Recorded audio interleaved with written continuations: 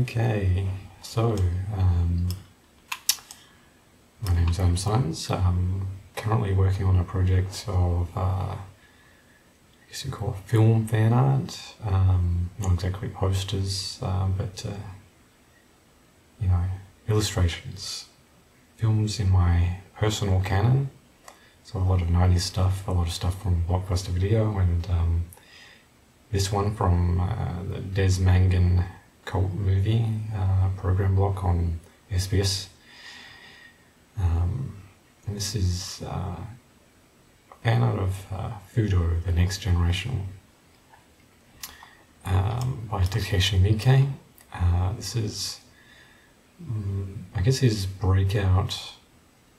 And speaking from the perspective of the West, his breakout was Audition, but shortly before Audition, one of his direct-to-video works was released in cinemas.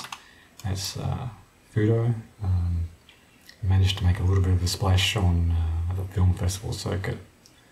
The rest is history. Fudoh's lurid. Lurid is probably the best word to describe Fudoh. Fudoh swears revenge on his father and the entirety of the yakuza organisation that took his dear brother from him. So yeah, it's a lot of fun, provided you're into that sort of thing. Yeah. For this illustration, I had in mind not so much movie posters, but I wanted to do something more like a magazine spread, like it would be a promotional shoot for the film with the actor on a soundstage. I'd also been looking at these book illustrations by Frederick Pinter, who's just a master. The white space is part of the inspiration.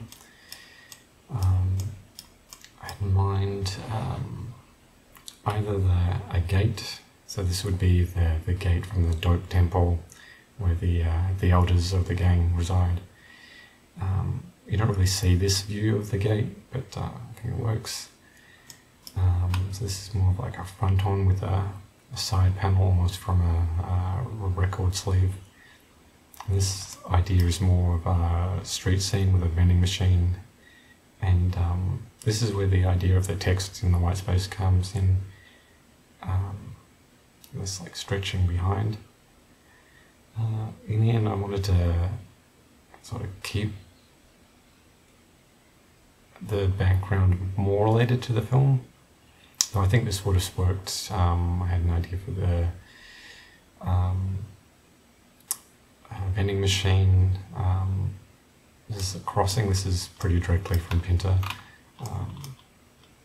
This one here. Also had in mind maybe an underpass. And then I started sort of trying to work my way through variations. Even thought of maybe abstracting the temple gate a bit more and having a bell based on one I saw during my holiday, and maybe even having a more extreme angle. Part of the consideration is that the intended format, the format that's most likely going to be seen in is on a phone screen in Instagram.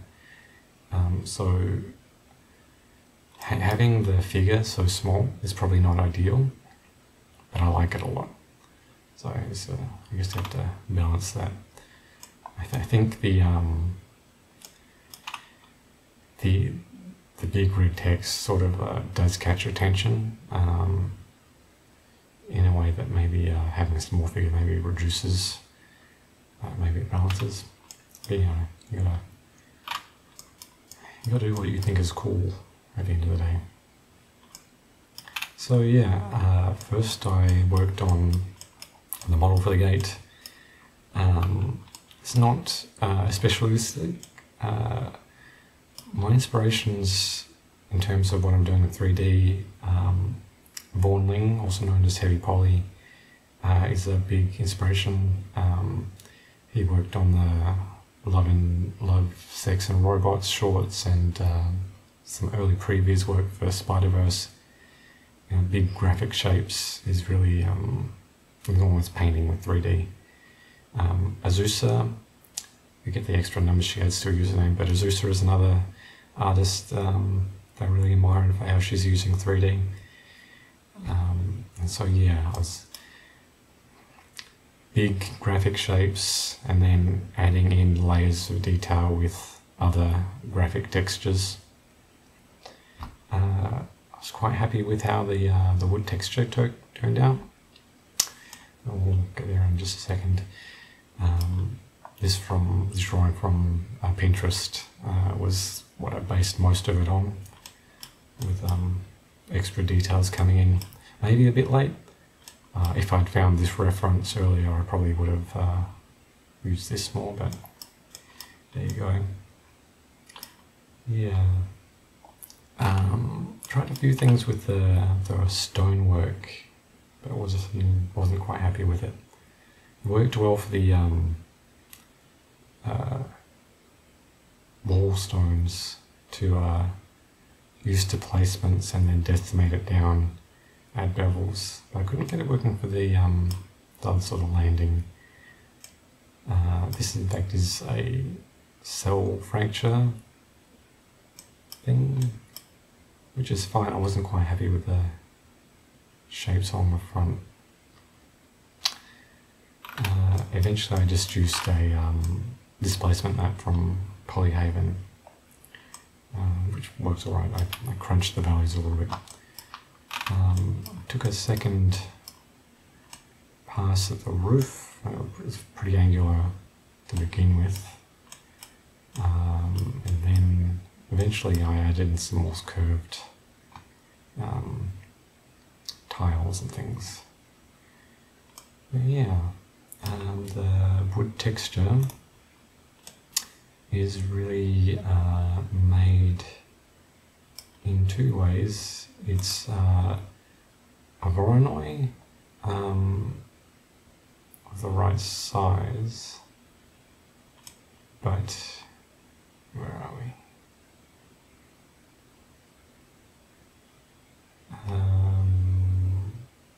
Right, this Voronoi is scaled by this noise texture. Oh,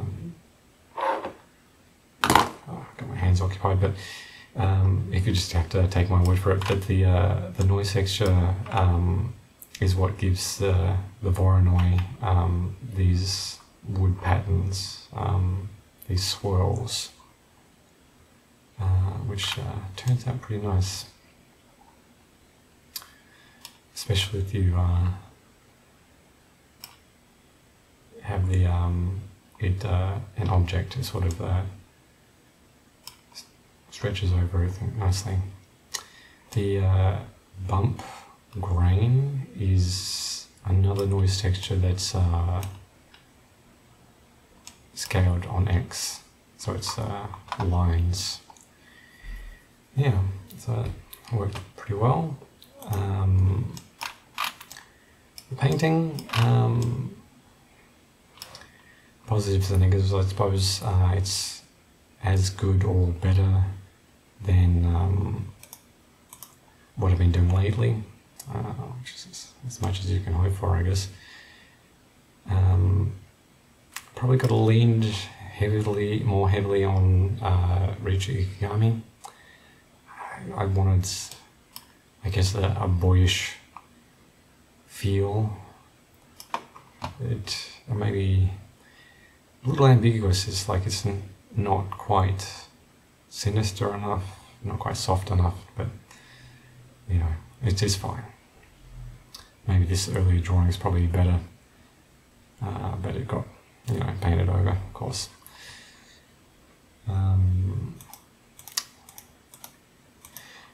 Yeah. So after the drawing, I went straight into colour. I put the eyes in first as a little bit of a technique from Serge Brault. Having those eyes in quite cleanly makes it a little bit less stressful to like block in the planes of the head with a bit of softness and looseness if you got something solid in there.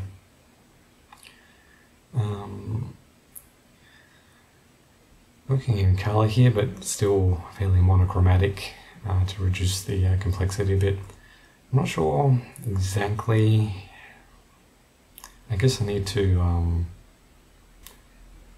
have an additional pass where I really hit the details and the clean edges, especially lower on the figure, so it gets a bit ambiguous, a bit soft. I didn't go to the effort of finding proper reference for the shoes, so they're pretty loose. For the scale of it in the composition, I think it's fine. But yeah. Yeah, I guess it worked. It worked overall.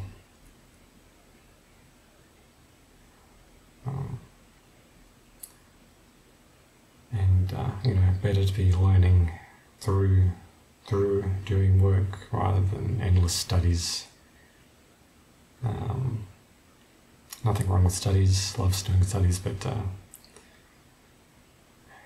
and there's things you only think about when you're trying to do original work that I just don't think about when I'm doing studies. And yeah, you need experience with solving those problems. Yeah. So yeah, the costume, I can't remember clearly when he wears this white coat. He maybe wears it towards the end of the film, but it works well. A sort of dark on light on dark cycle of shapes. I changed the position of the figure in the composition. This is sort of just to get a feel. I then placed it in the scene as a plane with an alpha. I find it here somewhere.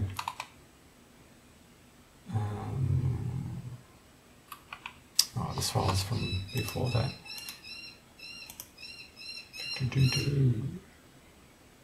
This should show. Yeah. So just images as planes. In order to get a clean render, I had to hide the landing for one render pass so that I could place them back over the top in Photoshop and correct that. So one of the disadvantages of having this process of a plane in 3D is if you draw the figure in perspective, when you place it in 3D perspective, the feet won't necessarily line up. I haven't quite thought of how to fix that. Maybe actually having 3D shoes might be the answer, though that could get a little weird. Well, we'll see. Well, yeah, compositing was fairly simple. Color correction, obviously. I had a mist pass from Blender that I used to a lens blur in Photoshop. I also did a little bit of lens distortion, adds a little bit of tension if not all the lines are parallel. Just a little something. Yeah, I think as far as the series is going, this has worked pretty well. Decent result, good concept. Definitely going to sort of probably come back to this soundstage magazine spread concept again, and see where I can take it. But yeah, that's my project vlog for this week, or this fortnight I should say. I'm doing these fortnightly at the moment. Hopefully these will get better along with the paintings. Well, fingers crossed.